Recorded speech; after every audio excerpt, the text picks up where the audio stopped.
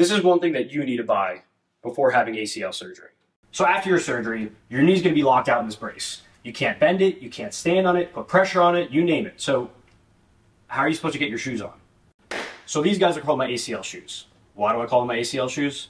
Because they can do this. Now why is this important? So after surgery, you can't bend your knee, right? And how are you gonna put your shoes on? It takes forever, you can't, push down into the shoe. So that's why I love these shoes. So all you have to do, stand up, you slip right into the shoe, slowly, and now you're good to go.